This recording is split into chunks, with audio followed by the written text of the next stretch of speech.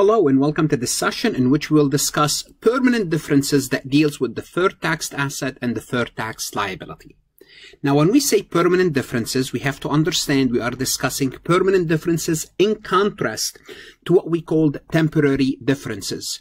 So we have temporary differences, which I discussed in a prior session, and we have permanent differences, which I will discuss in this session. So if you don't know what temporary differences are, it will be helpful to understand what temporary differences are in contrast to permanent, because temporary differences will reverse. Permanent differences, by nature, they're permanent. They don't reverse. So what are permanent differences? Permanent differences are items, certain revenues, certain expenses. They are included either, remember, we have two sets of books because we have to complete our taxes following the IRS rules, and financial accounting follow GAAP. So those permanent differences, they either go into GAAP but never in IRS, but they are part of the IRS record but never in GAAP. So they don't reverse. They are accounted for financial accounting but not for IRS, or accounted for IRS but not financial accounting. So they are included in GAAP financial income, in GAAP pre-tax financial income, but never in the IRS record, or in the IRS record, included in the IRS record, but never in GAAP financial income. This is what permanent. They never reverse and they go to the other side. So permanent differences affect only the period in which they occur. As a result, we have no deferred tax asset or liabilities as a result. So you need to know what are those permanent differences and how do they affect you in this particular period. So it's easy. You just have to know what they are. I'm going to list them, explain them, show you, and work an example. Now, it's very important that you understand them, because when you take your income tax course, you're going to have to deal with something called Schedule M1. And this is what we are discussing. Or if you are learning Schedule M1, it will be easy for you to learn those permanent and temporary differences. So what I'm going to do, I'm going to go over some common examples that appears on the financial statement, but not on the taxes. And they're going to be very easy to follow because I'm going to explain them to you. How would you learn them? First of all, municipal and state bond interest revenue. Those are called tax-exempt income. Simply put, if you buy bonds, state bonds, municipal bond, city bond, county bond, not federal government, state or muni, not federal. Be careful, because that's how they trick you on the exam. And you would be receiving interest income from those bonds.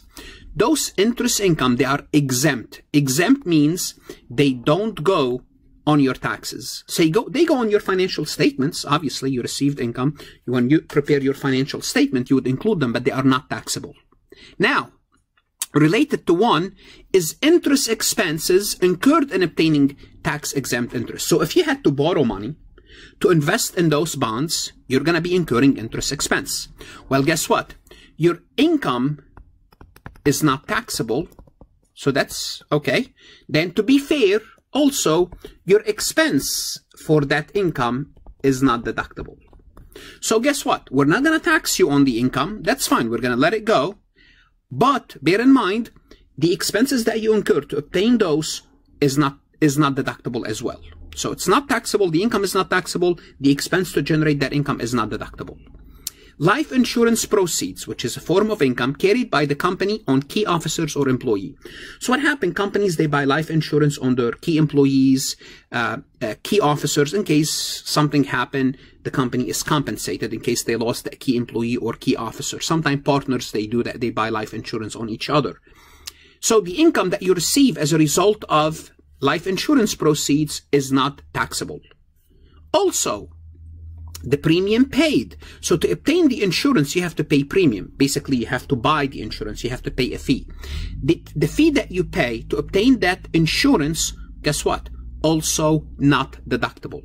So as long as the company is the beneficiary. So what we do is we'll let you get the income for free, but the premium paid cannot be deductible. Basically, 3 and 4, they're related to each other and they should make sense. Also, any fines and expenses resulting from violation of laws. So simply put, the government is saying we are not going to reward you. Simply reward you means giving you a deduction if you violate the law. If you have to pay a fee, you cannot deduct this for tax purposes. Of course you can't. Also, when you pay your federal income tax, you cannot deduct federal income tax on your federal return. So those are items that go into the financial statements, but they don't go on your tax record. Never go on your tax record. The next thing we're going to look at is the opposite. We're going to see when it goes on your taxes, but no on your income statement. But before we proceed, I would like to remind you, whether you are an accounting student or a CPA candidate, and most likely you are a student or a CPA candidate, and you're looking for help, this is how you end up on this video. I can help you. I don't replace your CPA review course. I don't replace your accounting course. My resources will help supplement your preparation. How? By providing you resources, lectures, multiple choice, true, false. I can help you do better. This is a partial list of my accounting courses.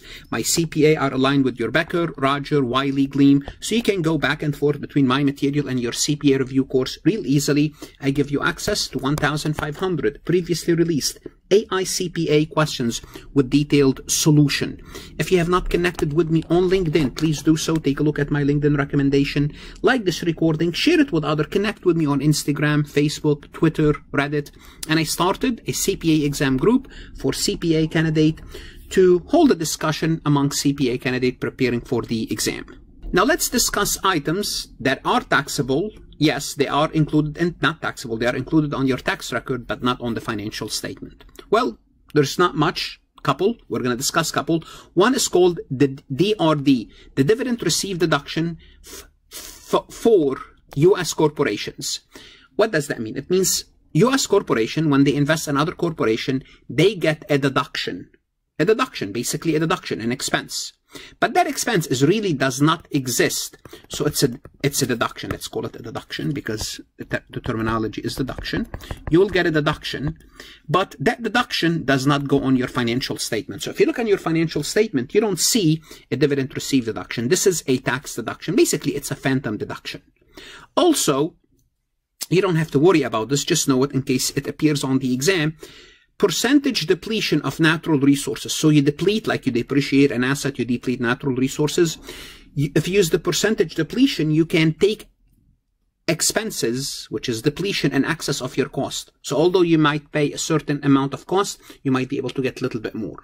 Now, to put all these permanent differences and permanent and temporary differences together, we'll work an exercise that's going to help us illustrate how this all fits together.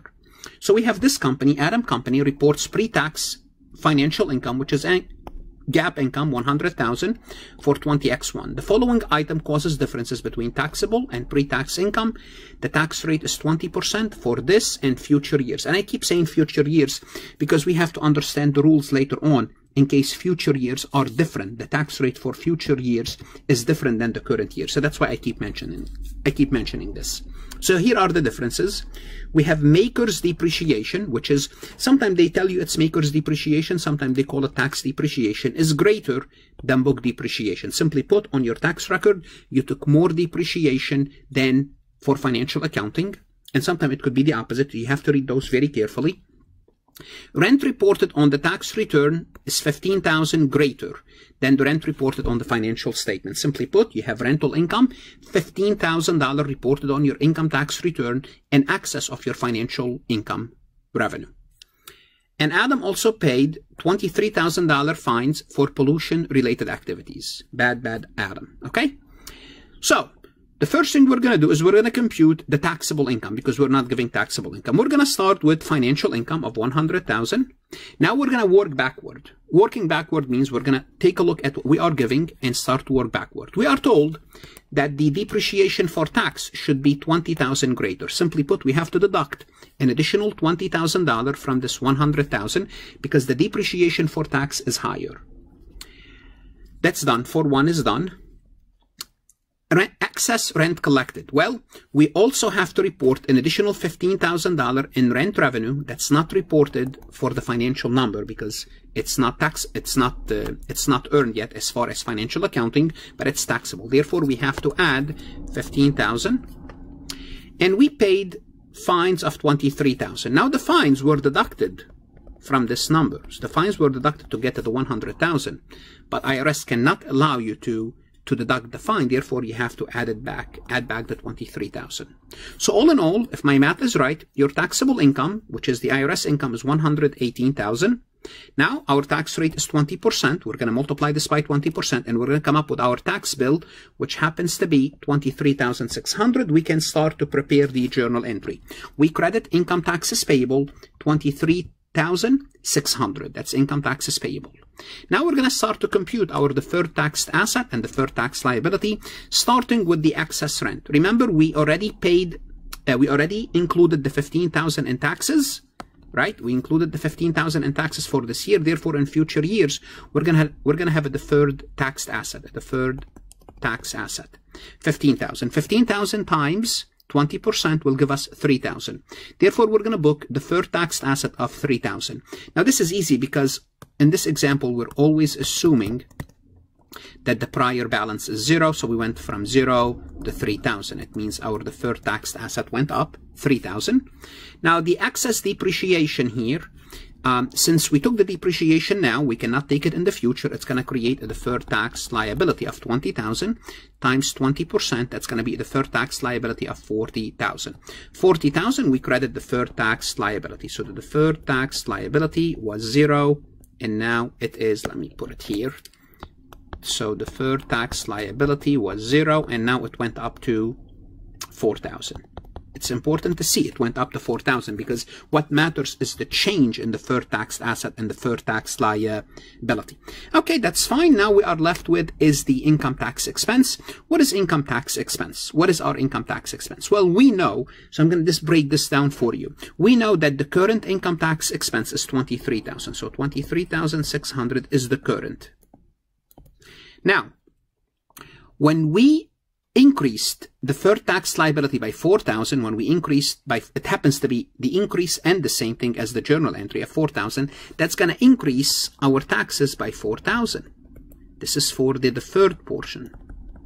So in the future, we have to pay an additional 4,000. But also in the future, we're going to save 3,000 minus, so 4,000 plus minus 3,000 for the deferred tax.